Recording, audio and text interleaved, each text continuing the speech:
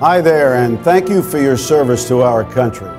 We are so very proud of you. I know firsthand the challenges of combat. I'm Jack Jacobs, and I was privileged to serve in the Army during the war in Vietnam.